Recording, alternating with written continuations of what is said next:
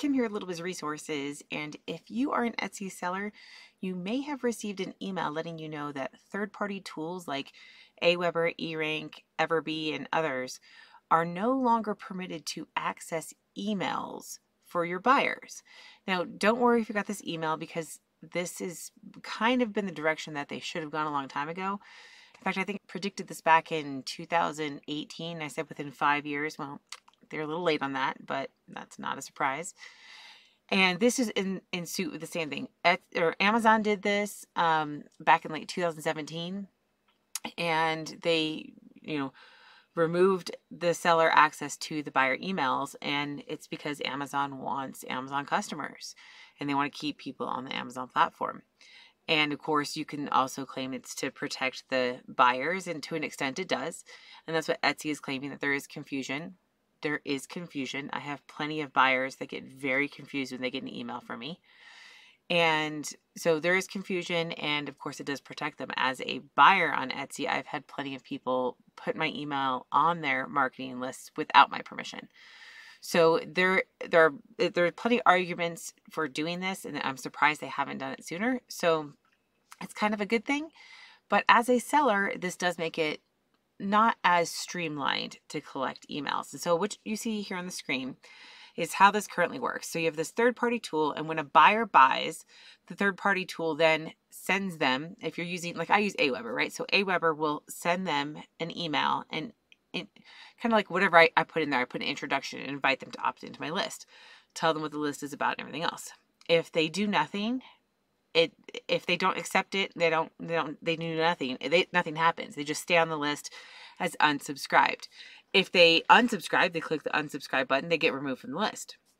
Then if they accept it, then they're on your email list, right? So this is automatically what they call a double opt-in.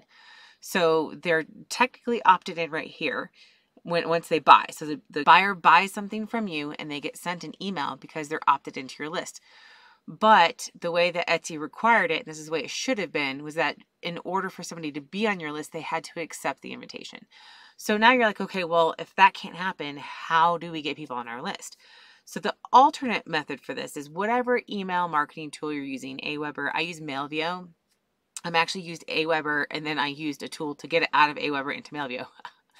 So I like Mailvio. It's cheaper for me. And there's another one is Everbee that's pretty good. So if you're using one of those, then you just build what they call a landing page. Some people call it an opt-in page or a squeeze page. And instead, we're going to go like this. And we're going to get rid of the third-party tool, and we're going to send them this. Now, this is where it gets a little bit more manual, right? Because we could automate everything with the tool. I think I've heard of a tool that did this and they got in trouble. So I anticipate a tool being created, if not already existing, that allows us as sellers to automatically message the buyer. Now, again, I have heard of a couple of tools that did this. The one that I knew about is no longer works. So I'm assuming they got shut down. But again, if people are abusing that, that's what happens. So this could turn into something where we have a different tool to use. If not, then this is just going to be a manual process, right? So when you fill your orders, you would then send a message manually to the customer and say, hey, I fulfilled your order. You can check, if you've put all the information like you should have, so go ahead and check the records in here. If you have any questions, reach out to me. By the way, if you want to stay in touch, or you want to, get offers, or you have a coupon for whatever it is that you have as your offer, you can put that as a little blurb and say, here's the link to sign up, right? And send them to your landing page. And that would be landing page. And then the same thing, you can either have single opt-in or double opt-in. Single opt-in is when they sign up here and they're just subscribed if they sign up. Right? And then double opt-in is the same thing. It's basically, instead of an introduction, it's a confirmation. So you would give them the first one that says, hey, just wanted to confirm that this is your email. You get more people to subscribe with a single opt-in, right? And so that is a benefit, is that if you're sending them this link, that you may get more people opting in than you do right now with a third-party tool. So that's one thing. Now, there are other ways to get emails. You don't have to just get them from buyers. Buyer emails are the best because they have had an interaction with you. And if they like interacting with you, they most likely will want to stay in touch, right? I get maybe 30 or 40% of my buyers that will sign up. And so it's a process, right? You're not going to expect everybody to be signed up and to join your list anyway, though some sellers acted like that, and that was part of the problem. So again, I do not know. This was something that came up in a webinar thing I was on earlier. And somebody goes, well, we'll just get the emails out of the transaction email that Etsy provides us. I suspect they're going to take that away too. That's exactly what happened on Amazon. They removed third-party access, and then they removed emails altogether. Like, we had them for like another year maybe. And then in 2017, they completely removed, I think it was 2017, they completely removed all the email information. So I think I can get phone number information to the seller fulfilled, but what's the point, right? I mean, if they're buying from Amazon, they don't know who I am. They think they're buying the product from Amazon anyway. Same thing on Etsy. Cannot tell you how many times people contact me and ask me about their order, and I've never had any interaction with them. But because they were on my listing and they thought of it, they clicked and contacted me instead. It happens way too often. Like, that's a problem. So for customer support, there's a challenge as it is with the customers viewing the products on Etsy as Etsy products and not seller products. Now, not everybody's like that, but I get quite a few that are like that, and it's shocking to me. So again, I see where they're going with this. So let's talk about some other ways that you can get emails. So we said you can message them for now. I don't know. There's a fine line in Etsy's terminology between driving them away from Etsy and providing customer service, right? So if you have the list already set up, or if you have a landing page, and you can put this, by the way, you can put this in your about section. There you have a whole link section. You can put a link to it there. You can put it in the top as a note for your entire shop. You can put it in your terms. You can put this information about your email list everywhere, right? As long as it's an email list and you're not like trying to steal the customers. Oh, hey, go to my shop here instead.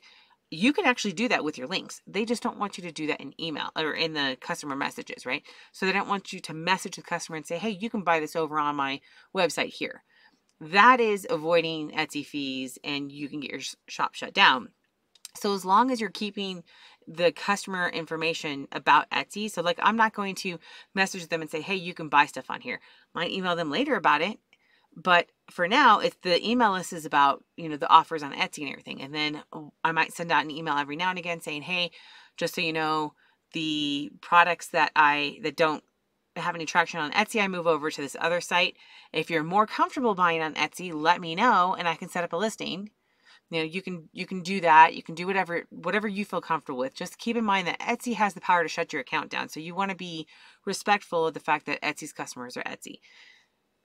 If you've read or if you've seen any of my other stuff, I have problems with that because we pay for the listing and Etsy already drives enough traffic away from our listing. So I do have issues with that. However, this is how you can do that. So we can invite them, of course, as their buyers. We can say, hey, we invite you to join our list. Then we can also have it linked in all over the place. And then we can also do this in our social media too, right?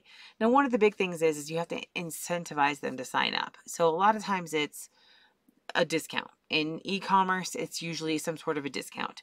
So, I like to do, which I have not been very good about, but I like to say, hey, I'm going to give you guys, and I do give them a code, which nobody ever uses. I give it to them once, and then I never remind them. So I give them a code so they can always get a discount in my shop. So they're VIP members, but nobody ever uses it. So I have a sale almost always running, and I don't worry too much about it. But if I see a repeat customer, I will usually go, and they bought it full price, I'll usually go in and honor that anyway, and then say, hey, by the way, this is the code. But I should be every week emailing them and saying, hey, here's the code, and highlighting a couple of the products or something, featuring something. So there's a whole strategy to it.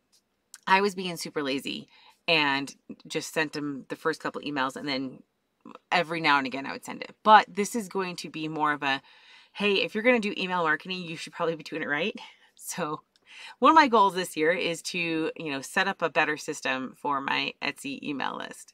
And this is this is a good time to do that. It's really funny that this came up too, because I was just thinking, you know what, I need to go in and I need to fine tune that email that goes out, and I need to, do better about reaching out to to my customers and everything. And I went, then like the next day we get the email and it says, oh, by the way, we're removing the emails. I'm like, how do I keep thinking of these things right before we get the announcement?